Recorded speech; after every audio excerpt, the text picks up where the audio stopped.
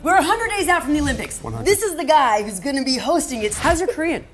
It is not very good. Annyeong is hello Annyeong. and goodbye.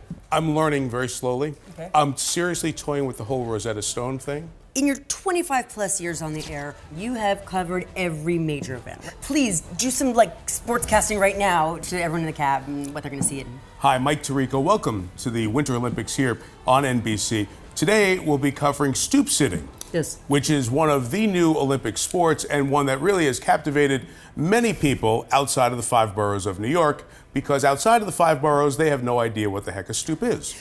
It's an extreme sport. It's very extreme. And the person who wins sits the longest. Is that what it is? Correct. Yes. So tell your driver to take you to the nearest stoop, sit there, Right. And we'll be there to give you the gold medal. Congratulations.